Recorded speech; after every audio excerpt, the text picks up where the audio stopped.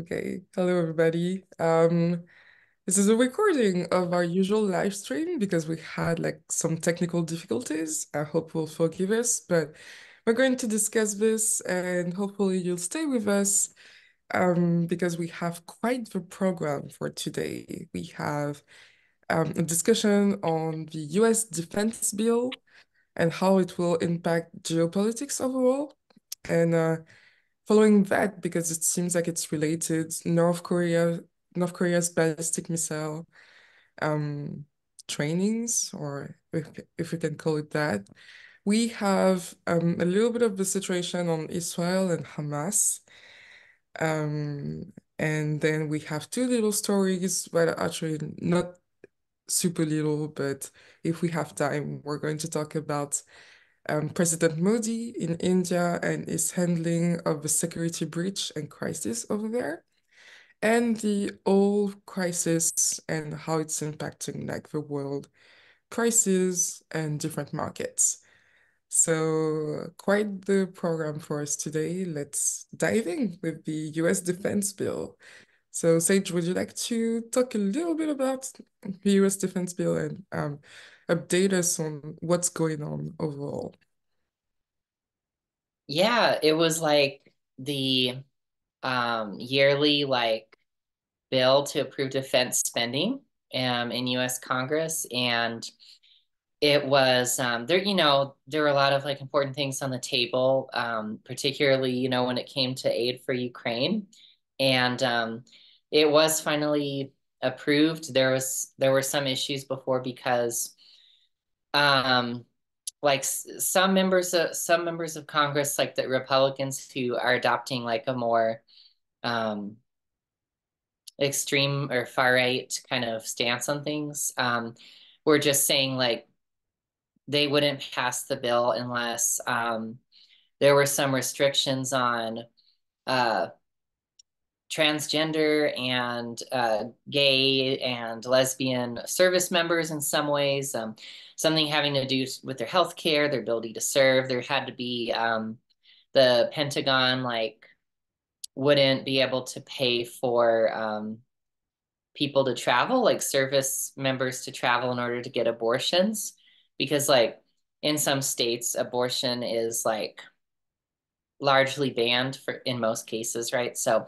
but if you are a military service woman, the Pentagon will pay for you to travel, and get the care that you're looking for in another state.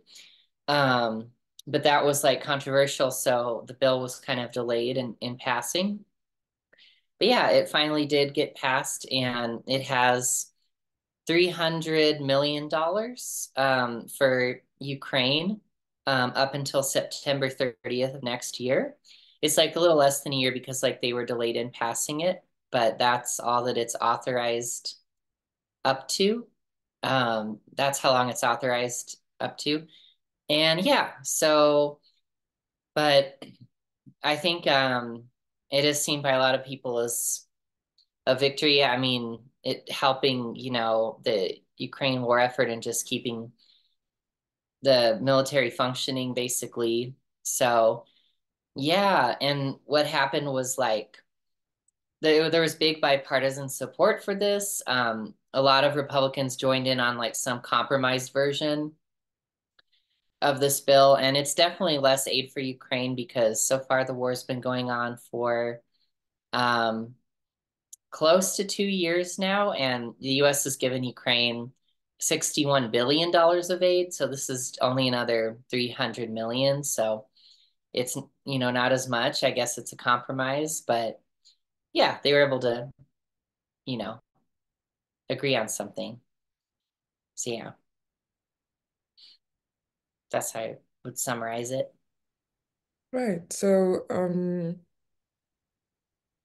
obviously, like there's talk that this is like the biggest budget approved for the US defense as of today. So, like, how does that feel to you, like us, that the budget isn't increased like that? It seems like usually it would go towards the military and the US direct involvement in some other countries. But right now, like Ukraine feels kind of different, I guess, because it's like aid to them and not like direct military offense. But there is a lot of things that we don't know about. Like if we if we look at the other topic of North Korea, we know that there are some um, aid and surveillance that is being sent all over the world to help allies. So yeah, it seems like there is a desire to kind of streamline and organize any war effort from people from the West, people that have coalitions, allies, NATO, so that it feels like it's less messy and more prepared on all fronts. And I guess that's what we're trying to do. Um, does it feel good to us? And do you feel like it's going to help with the coming year and any other threat that we can have, like, for example, Russia or China or North Korea or, you know, anything like that? Mhm. I feel like it is crazy. It's kind of like mind. It seems a little interesting or even almost mind-boggling that it's the biggest budget ever because like the US was fighting like at one point like two direct wars, in Iraq and Afghanistan at the same time. Um, they were doing a lot of things around the world at any given time, but I guess what I'm hoping they're trying to do is like help increase others like productive capacities and their own defense capacities, like and help the partners like build up themselves, like with Ukraine. I remember their defense minister, someone mentioning that, like you being like Ukraine transitioning to like creating more of its own weapons, doing more of its own military stuff because it knows that maybe Russia like might be a threat for a long time. And so hopefully it has to do with that, like bolstering the allies. But I guess it makes sense because like there's like a lot of military threats going on now. Like the US gives a lot to Israel, we know, and there's Russia invading Ukraine, there's China being aggressive in North Korea. So I guess it makes sense, but I guess we can't really know all the details. But I don't know. Yeah. Yes. Touched on something quite important in bolstering the allies and almost getting them to start being self-sufficient in some way or another.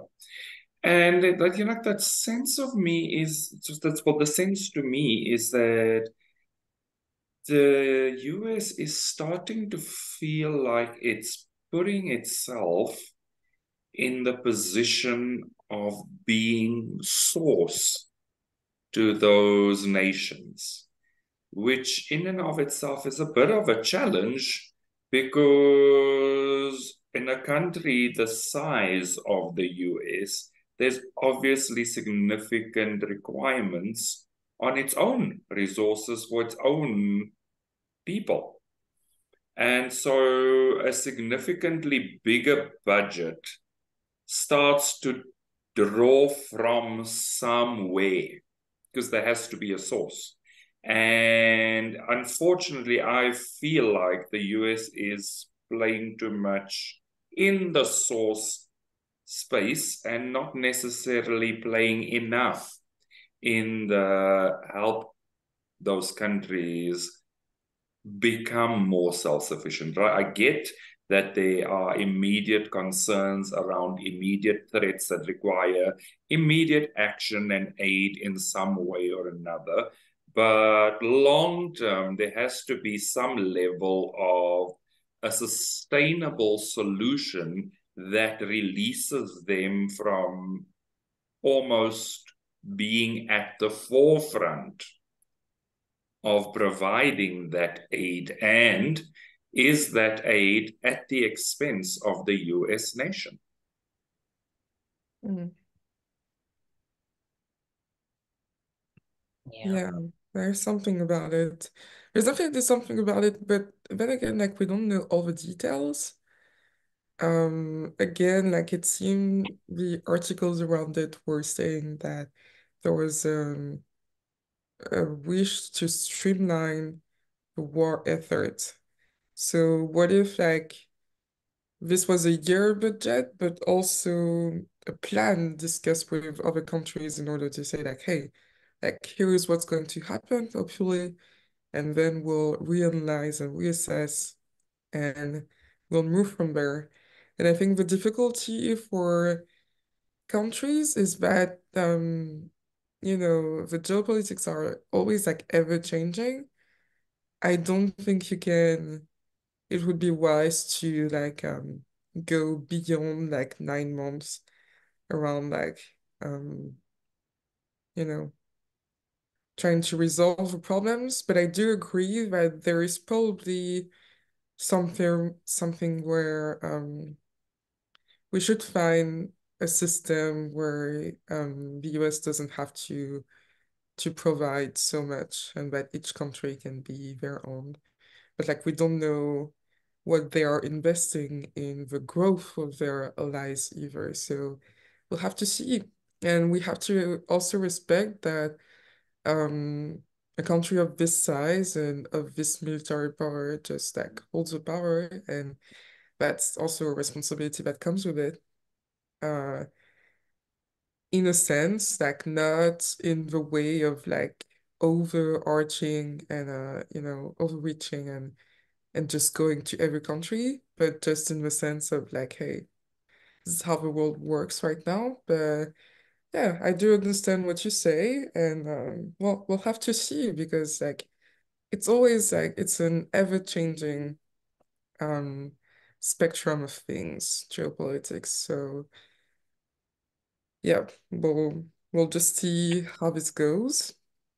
And I think it ties up pretty well with the other thing that's happened in geopolitics, which is like North Korea's ballistic missiles test. Well, there was one missile, but it was an intercontinental missile that they tried to launch. And obviously, like the headlines were a little bit dramatic, but when you read the articles, you realize that what they said was the explanation was that the US submarine Missouri, entered the waters of Busan, which is like the military capital of South Korea. And so for North Korea, it's considered a breach or like fight instability. And this was actually done in order to, in a streamline of events from South Korea to the US, in order to like organize for what is going to come in terms of military in the next months and years, and be prepared for everything and be prepared to like stabilize the situation in the Indo-Pacific. And so North Korea was like, hey, this is an aggression, and they launched that missile, and everyone was like on high alert. Japanese authorities said that the missile fell into the ocean just outside of their marine borders, like their exclusive economic zone. And I think it's so like there's such a contrast between like the words to kind of explain the aggression and the fact that they were the one that made a whole region of the world, like a whole ocean potentially, because this could have affected like each one of these countries in the Pacific, stay on high alert because of a potential for war, basically. Um, so it's it shows that we're still like managing this little little and big conflicts around the world. And I think in that sense, it's justified to kind of have investments, financial investments into like looking into the situation. And I guess more than taking offense and like going on land to try to attack, like invest in surveillance and knowing how to stabilize the situation. I think maybe that's the goal of the allies right here, but I could be wrong. Like, how do you feel about like what North Korea did and is doing in general? How that played out? So for me, there's definitely a concern in the show of whatever quasi force they consider it to be, given that there are UN Security Council resolutions that they're also not adhering to, and in the very opposite breath, saying that a submarine in South Korea is a show of a potential threat to nuclear war when they continue to test their very own nuclear capability against a UN Security Council resolution. So it's almost a bit of a forked tongue approach where they're doing one thing but also criticizing support for South Korea in another way and on the other side. So it's kind of like it's very counterintuitive, but also probably, and the word the word just kind of escapes me. But like I feel like it's disingenuous to complain about a submarine in South Korean waters when they choose not to adhere to a UN Security Council resolution. So, it's kind of like I want my cake, I want to eat it, but I also want to eat it with a golden spoon as opposed to a gold-plated spoon. Like, what, get over yourself and toe the line, or come to the party so we can actually have a reasonable conversation and find a reasonable solution. If we're going to talk about streamlining things, then maybe we should all put the crap on the table so that we actually know what we're dealing with.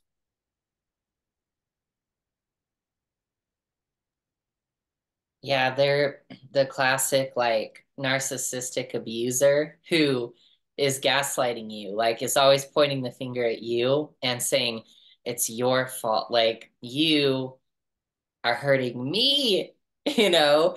And it's just like North Korea is like that.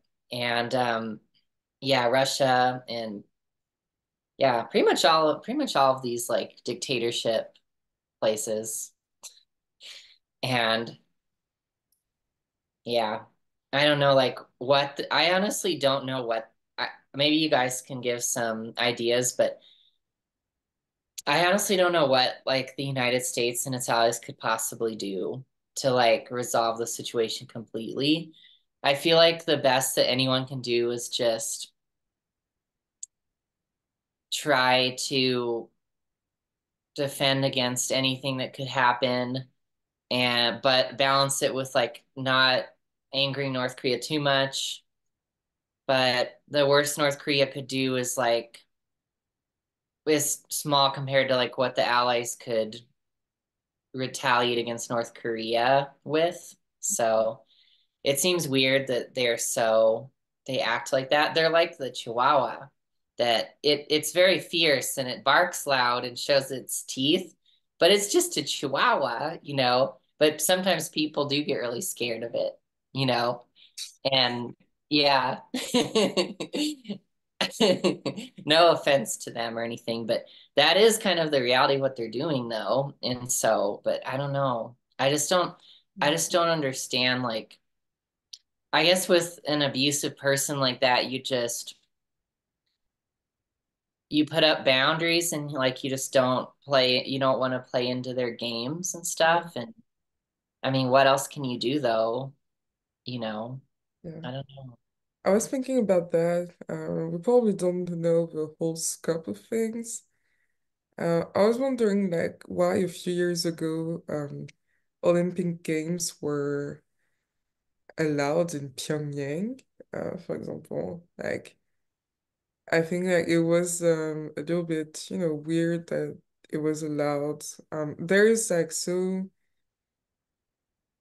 there's such a weird way um of navigating the system at the moment. Like there's a system that says, hey, these peoples are probably bad and we should probably put boundaries with them, but we don't really do that and we allow them to get enriched by having Olympic Games there or like World Cup there or things like that. And I guess in a sense, it's compassionate to still involve them in the system because they're still on the same planet as us, you know, and they still have a fleet and they still have, you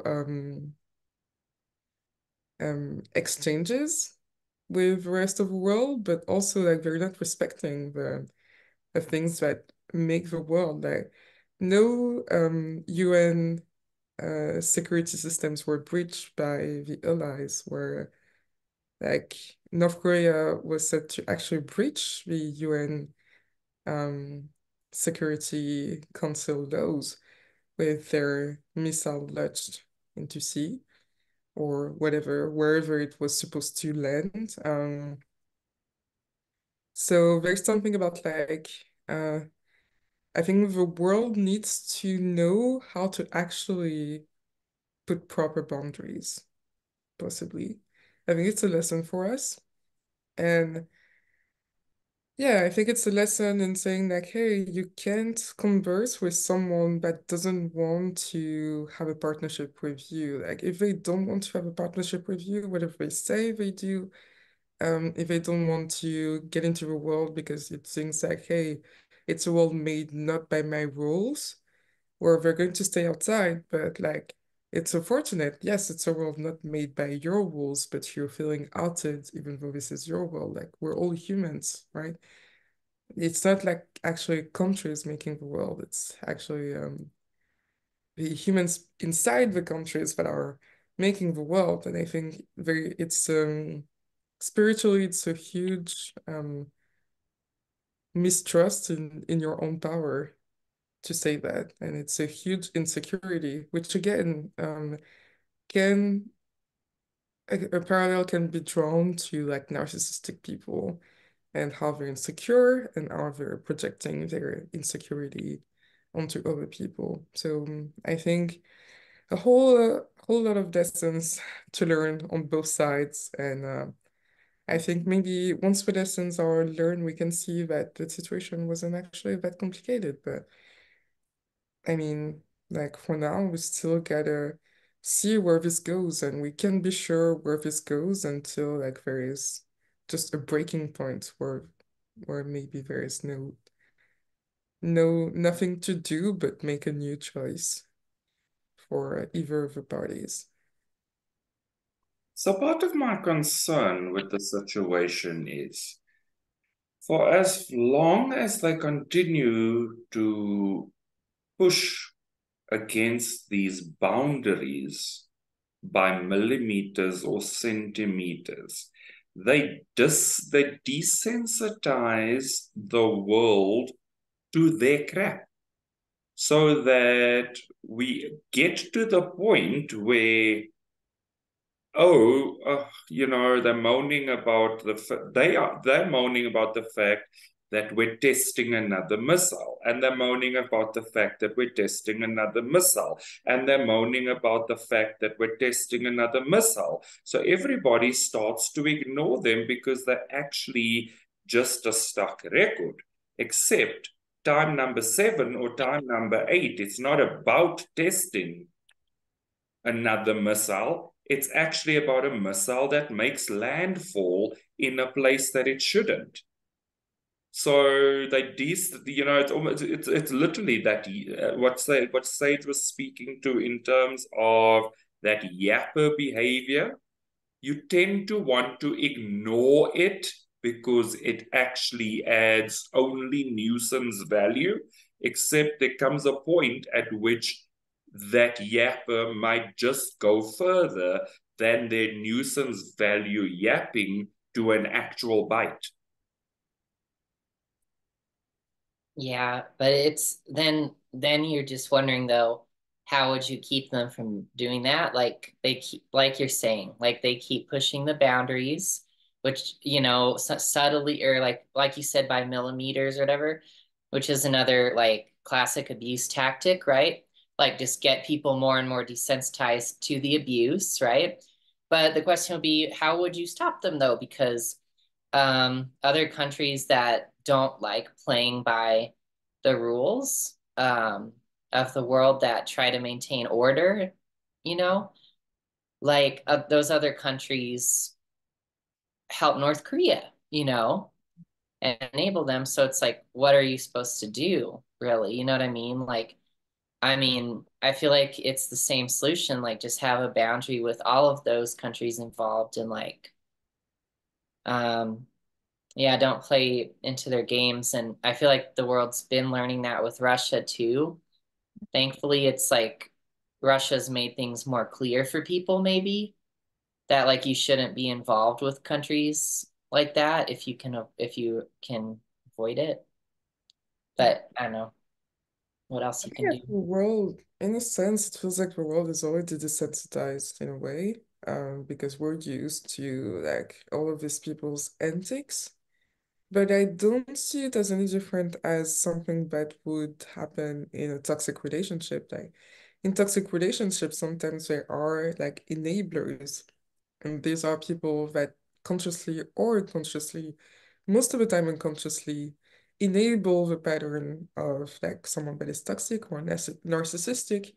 And that doesn't stop um that doesn't stop people from realizing, wait, I'm in a toxic relationship. And it may take years, but it still happens. So I think we don't have to lower our trust in the fact that people are actually in the end going to realize that, wait, this is a toxic relationship and we need to get out. Because that's not any different than a relationship one-on-one with someone, I think. So we have to apply, obviously it's more complex and it takes more time, more decades maybe, but the same rules apply. That's the fundamental principle of this discussion, is that countries kind of behave like um, very complex individuals, and it's true. It's been verified. We just talked about how the countries are behaving like healthy or toxic people, doing rational or irrational things. So that's the same, basically. So another thing that I think that we will also need to take cognizance of is that if you start to look at the state of geopolitics across all of these instances of prolonged wars, prolonged sanctions, you start to realize that when sanctions were fully implemented against certain countries, it was a move that forced them into democracy. It was a move that forced them into shifting how they view supposedly lesser parts of their populations or whatever.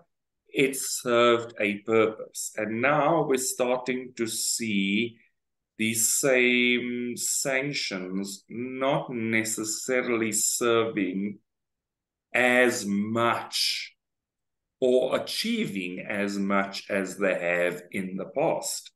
And case in point, Russia, Ukraine, it's been carrying on since last year, February or something like that. I mean, it's just been carrying on forever. The Israeli-Gaza thing has been carrying on for over 2 months. There's kind of tentative desires to have additional ceasefires and stuff like that. And then you have South Korea and North Korea flirting on the outskirts of an escalating conflict. And it just kind of starts to look as if there is a collective call for a new way of doing things. And that new way of doing things is potentially this new world order that we all keep on hearing about and talking about, but not necessarily knowing what it entails. So it might just be the precursor that starts to shift conversations in that direction. And we need to be aware that that could be the outcome, or it could actually be the orchestration of all of these things that leads to that outcome.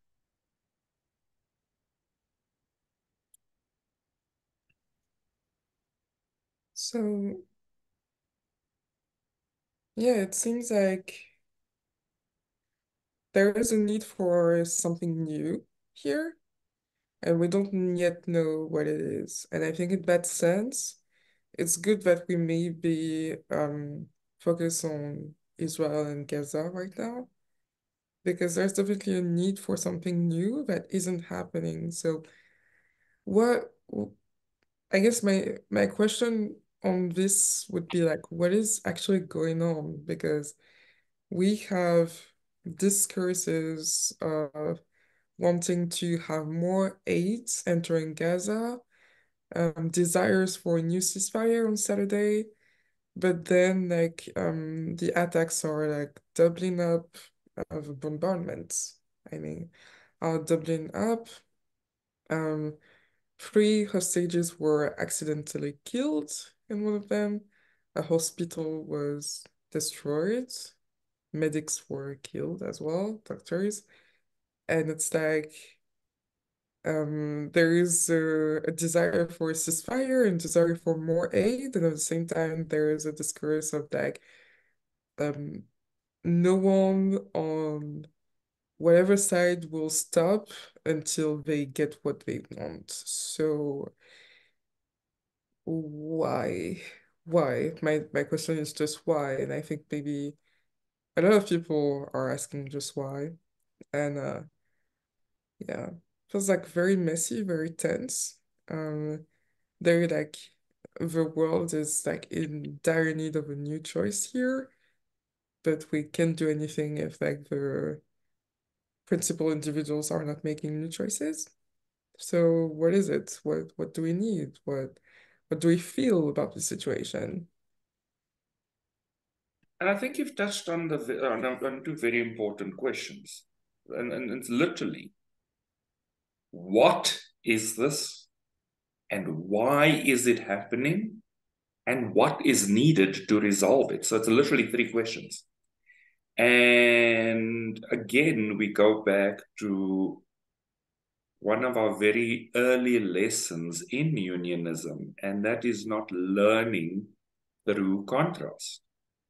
And yet, right now, there seems to be a lot of learning through contrast in order for people to make new choices. Yeah, it's interesting because like some of the objectives, right, of the bombardment. So basically the objectives are, one, get the hostages, the Israeli hostages back, right? Israel, and that might involve a hostage exchange or prisoner exchange.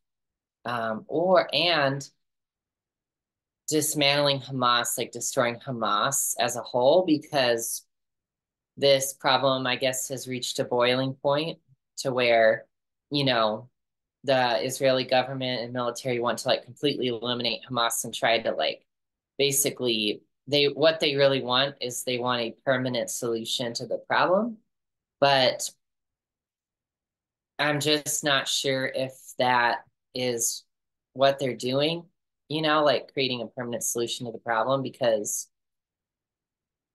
yeah, I mean, if we look at that relationship, I mean, now the Hamas leaders are saying like we won't do anything when it comes to the hostages, like we won't exchange them until the aggression against our people stops, right? So like until the bombardment against Palestinians stops, and that's obviously like, well, that makes sense that they're asking for that and everything, and obviously it's not good though on their part, right? Because if they return the hostages, then that would stop, ideally, right, from Israel, or there would be some positive changes there for Palestinians in Gaza. So obviously Hamas isn't acting in integrity in any way, right? But on the same at the same time, like the Israeli military has killed like what is it by now? Like it's like 19,000 Palestinians and just a handful of people involved with Hamas, you know, and it's just like it's very insane. It's like it seems incredibly brutal. And it makes you wonder, like, is there no other way that they could like secure the hostages? And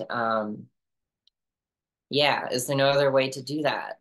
And also, obviously, Hamas, you know, can just use that as more propaganda. Like the more damage Israel does, the more collective anger that they can harness there in like in the Arab world and the Muslim world and anyone who listens to them. So I feel like it's just like really counterproductive. That's not to say that any of us is like an expert on this situation because we're not. But I don't know, you guys, like, don't you feel like that's a pretty like logical assessment, at least at the surface? Or is there more to that?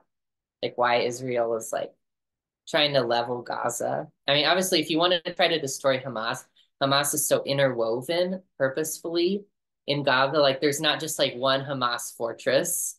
Like, they're just like, this is Hamas HQ. No, they're deliberately woven into Gaza. So destroying Hamas completely, it kind of, you know, entails that destruction of much of Gaza, which it's like, is that a worthy goal then right now? You know what I mean? So yeah, but you guys tell me what you feel and think about this because I know this is such a thorny issue. Yeah, I don't know. Yeah, I think I feel there's a huge level of distrust on both sides. So even if Hamas is like, okay, we'll give back the hostages, we want ceasefire, Israel's like, I don't know. I don't think there will be ceasefire. I think like there will be like more terror, more violence, even if we get back the hostage. And Israel also has hostage and prisoners from Palestine that they're both holding on to so that they can get the upper ground. So I resonate with what Granville was saying about this contrast. And instead of trying to find even ground on both sides, they're just trying to experience contrast. And neither one of them is willing to give up their reasoning to be right in order for peace. Like, I think it's very prideful on both sides and allowing people to die because of that. I have to agree with Nadia. I feel like it's obviously like people are suffering. There's real suffering, but to think that the real suffering is the primary motives for governments and groups that are at play in this war, I'm not sure. I feel like there's very much an instrumentalization of people's real suffering in that space, and I think that's what's disgusting for me because it's not Palestine that we're supporting, that it's Hamas trying to instrumentalize the suffering of people to have what they need. So it may seem altruistic, but it's not. It's very selfish from them. And same for Israel. It's like, oh, this is the only way to stop Hamas because enough is enough. They have been in control of Gaza since 2006, and we're like, and what? So like we're going to continue killing Palestinians like Gazans and accidentally killing the hostages that you want to free? Like, I don't know. And obviously, like maybe again, we don't have all the answer. Peter Zian, geopolitician for people who haven't watched the previous discussions that we've had on him, said that the war was going to be brutal on both sides and it was not going to be pretty anyway because this is war. Yes, but I think at the core of war and at the core of like this conflict and the ideas of humans on both sides of this war is very much pride and anger. And I think if we remove the pride and anger, I think there would be like so much relief and potentially like, I don't know, solutions would appear that cannot appear right now if we continue to run on pride. It's going to burn quickly and it's going to be ugly, you know?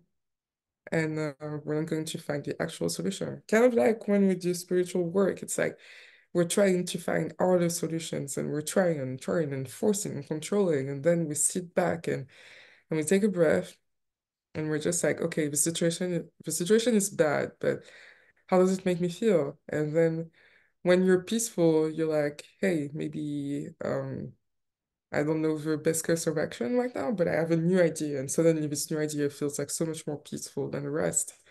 And you cannot do that if you're not humble about yourself. And I think nobody is in this war is humble to a point where they actually understand the suffering of people. They're just trying to instrumentalize it and video it for the world to watch. And that just irks me. Like, no, that's not like, I want to see people suffering because I see people suffering to like support a political side.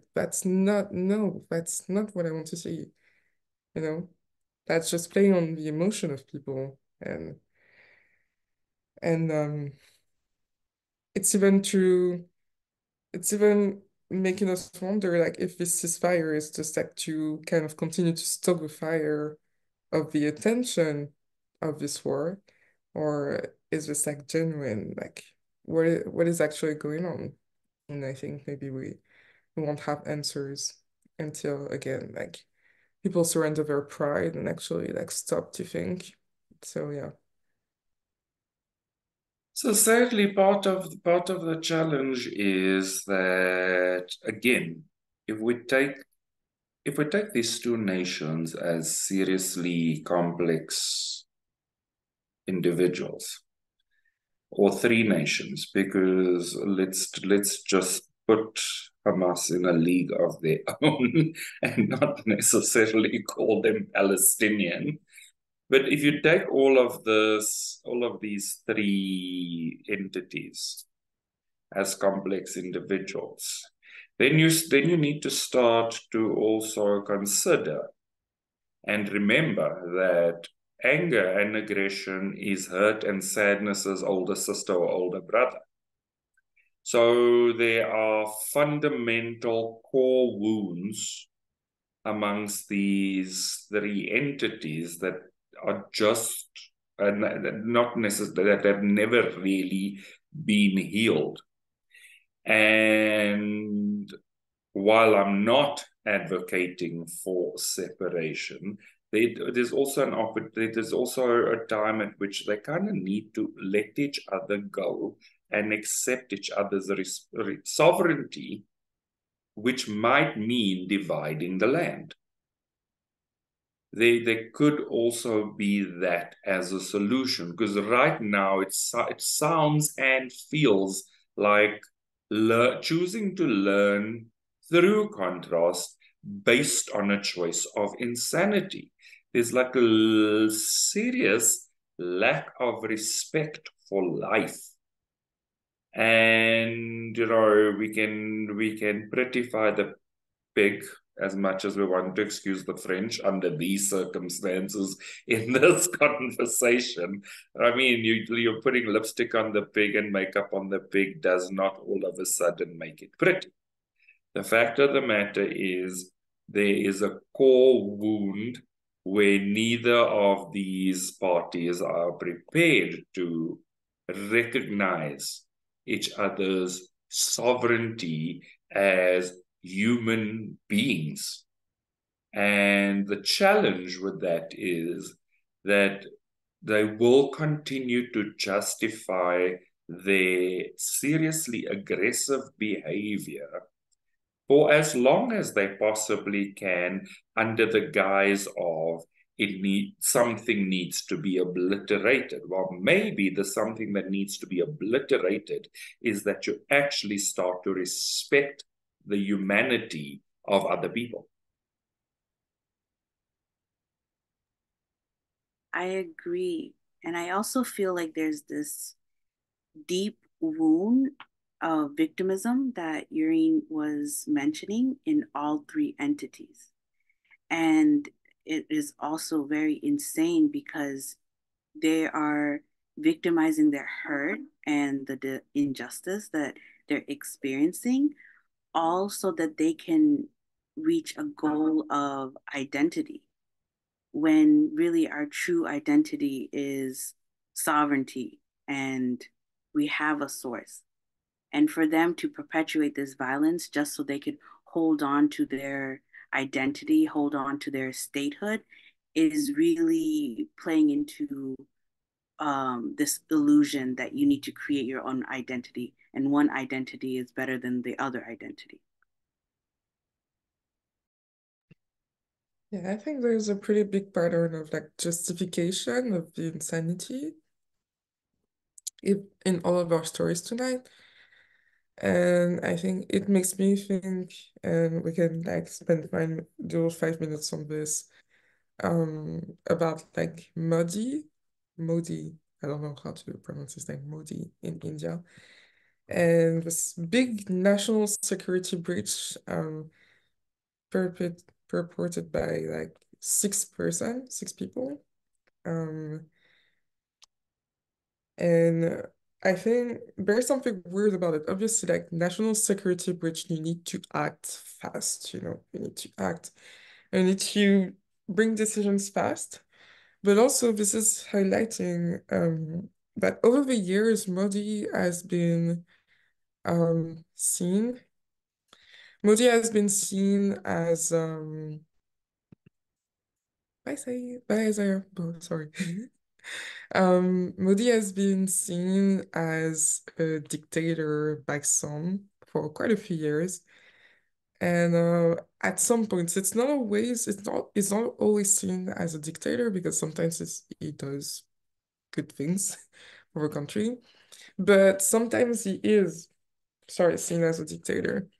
And the fact that it doesn't want to have debate with the parliament about what to do and how to handle this situation is, for most people, confirming his dictator ways. And also, like, one of the six people that did this national security breach was like, the core message of this act for him was like end to the dictatorship. And Modi is already calling them like terrorists. Terrorist, it's a digital breach. So it's kind of, yeah. So I think this this crisis basically, and I think maybe there's a lesson there. But the crisis is kind of revealing the personality of people. And it's not to say that is like the harshest part on earth, but there is to maybe some things about like not necessarily wanted to discuss with people, having debates, and taking kind of like autocratic decisions sometimes. Um, and that is people don't agree with because at the end of the day, like the people were the ones that elected you, and maybe they have something to say about you, and maybe not, and maybe they're wrong, but like it seems like a lot of people are saying like, hey man, this is not how we want to govern India. So what are you going to do about it? And it's kind of complex because again, security breach, we need to act fast. And I think this is his justification, but there's also a lot more to this story. So how do you feel about that? Like, what's the core things, like the feelings? So again, it's kind of literally, and you started it off perfectly saying this seems to be a lot of justification of the insanity. So while he's refused to have the debate, he's also instituted a full-on investigation. And we kind of have to wonder, like, I mean, how long does an investigation take in the first place? So again, that desire or need, it's because it's actually not a desire at this point. National security would probably be a much more dire need to solve faster. So what is the state of how the investigations run, and what value will it add to securing the country if there has been a national security breach, if there's no immediate action? So it's kind of this debilitating thing of, we know there's a problem, and while I don't want to have a conversation with you, I'm going to do the thing that I want to do, which is this protracted investigation, in the hopes that you kind of lose interest because I actually don't want to share my power.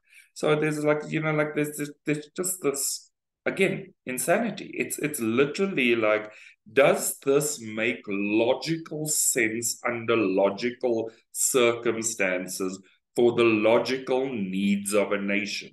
And I can't comfortably say that I can answer yes in any sense of the word under these circumstances, given that I would treat national security as a much higher priority than anything else.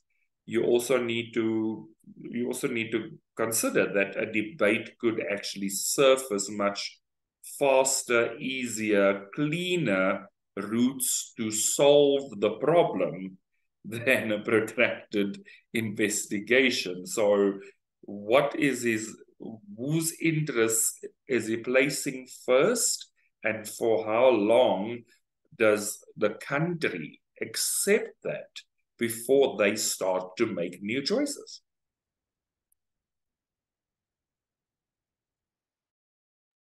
Yeah, Modi has been showing subtle acts of dictatorship throughout his presidency.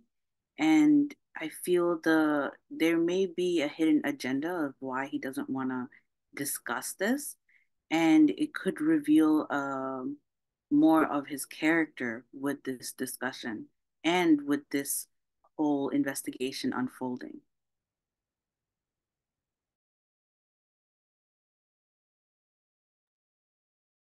Yeah, I know that is suspicious. But yeah, I was watching like news coverage on online Indian news agencies, and yeah, they kept mentioning that Modi was like, no discussion is necessary about this. And I'm just like, yeah, I think it'd be great if you guys could dig into that more and also just kind of tell me what happened more. But like, and everywhere in the world, the news like doesn't always give you like a really simple, clear explanation of what happened and everything. But we kind of figured it out. But I don't know. And then terrorism, if you call it terrorism, I mean, it's defined as like the use of the unlawful use of violence or intimidation to achieve some political end. So it could be like if somebody is trying to like digitally breach a government, it could be an act of terrorism, but it depends on like what exactly they're doing. So, but I don't recall the details of what they did, but I don't know if it qualifies as terrorism, but it's definitely a word that you shouldn't use lightly. Like just not everyone who poses you isn't terrorist. Did you know your email? Do you guys know? I have no idea what the security breach actually did, and that's the thing. I have no idea what the security breach did. We don't know what it is. It's a murky situation. And also, we don't know how the state of investigations are conducted in the country and if they need updated, which could have been discussed in a debate as well, even though like it was a crisis debate over like 24 hours. Like there's so there's so much like so many loopholes, like so many gray areas where we don't know what is actually going on. So yeah. And the interesting thing is that you want the decisive action of saying, this is the route we're following. We're just not sure if that decisive action that he has supposedly implemented is the best course of action under this. In fact, we're probably more sure that it's not the right course of action. But you know, it's kind of like this double-edged sword that you want decisive action, but you don't want autocratic decisive action. Yeah, and that's where democracy comes in. You have to have a relationship of trust with your parliament, that your parliament in maybe one night of like crisis assembly can decide for you what is the best course. And so in that sense, really, it is like an autocratic decision to go your own separate way and do an investigation. And I think a lot of countries actually do that sometimes, and it doesn't feel right. You know, it's like it's your country, your system, your political system was based on parliament. So you, even if you don't like it, like you have to go with your parliament. And that's where you see separation and parliament being in opposition and not being with you and not working with you and things being even more slow because they feel like slighted and with reason. Like there's no trust there, you know? Yeah. So yeah. Um That's really like, I think there was an overarching theme for today. We couldn't go into like crisis and the old prices, but we are having 2023 recap next week. And I think probably like all crisis and the situation with prices of resources is going to be one of the things that we need to mention. And we're going to basically go to all these meta subjects that we've seen this year. So geopolitics and climate change and economics and religion, culture, LGBT rights. And we're just going to go through each of them and say like, all right, what has been going on in economics or what has been going on in politics, what has been going on in culture, and see what stayed with us and maybe what we can learn as a lesson and go in 2024 with like the best course of action and possibly some ideas and some healing. So yeah, that's what we're going to do. Renville, would you like to conclude the discussion? Awesome, yeah. And I think one of the thing that you mentioned just before you did that wrap up was that there's a very significant thread of a lack of trust just kind of really surfacing throughout all of these stories, which I think if we took our year in review, we'd probably see it as a very common theme across many subjects. But yeah, thank you to everybody for watching our recording. Also, please feel free to like and subscribe to our Church of Union YouTube channel. Thank you to the team for the conversation. And we look forward to seeing all of you again next week as we do our year in review wrap up. Thank you, everybody. Bye-bye.